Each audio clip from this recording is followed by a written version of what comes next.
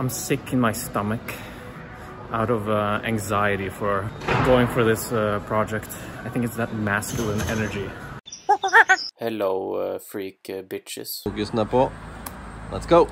Today is the first day of my Joe Rogan lifestyle 30-day challenge. I think it's gonna be 30 days, I don't know yet, but I'm gonna start the first Jujitsu class today. In this month, I will be doing Jujitsu, stand-up comedy. I will also do some podcasting, and I will do DMT, maybe.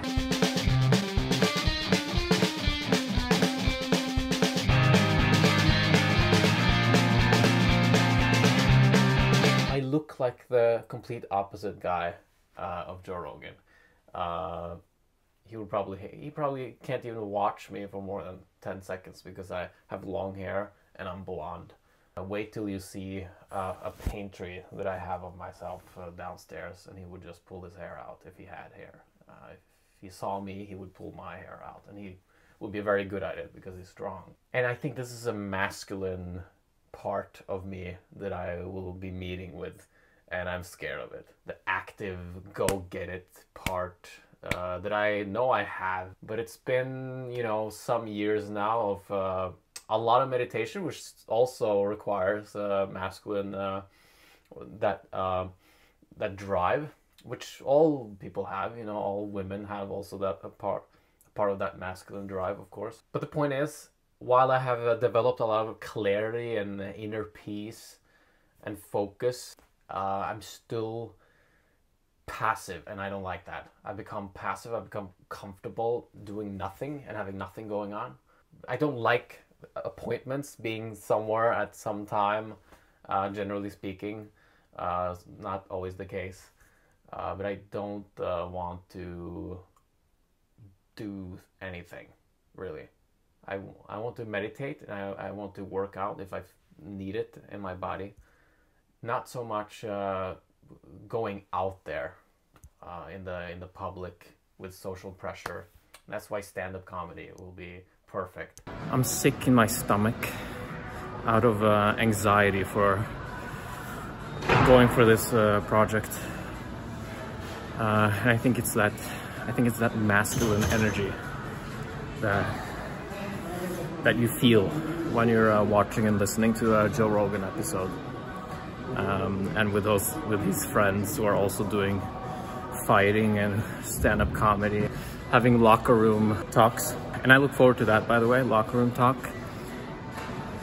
when doing Brazilian Jiu-Jitsu. In fact, today will be my first day, and I forgot to bring the shorts to the weightlifting.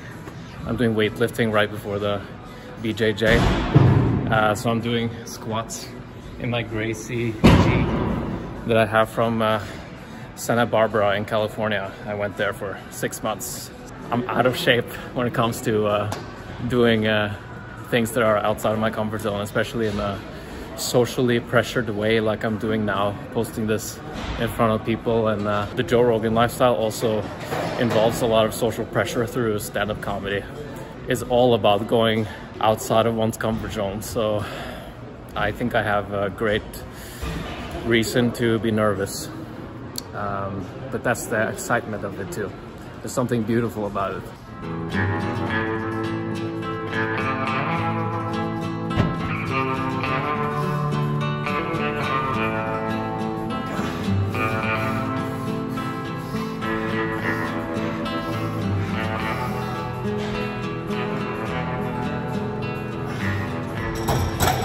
Okay, ready? Just signed up for a month of Brazilian Jiu-Jitsu at Frontline Academy in Oslo, and feeling ready. Yeah, let's go. Just got out of my first Jiu-Jitsu class today. This one was a little awkward socially at first, because the first guy I rolled with, he didn't smile once, didn't joke once. Not that he has to, it was just different for me.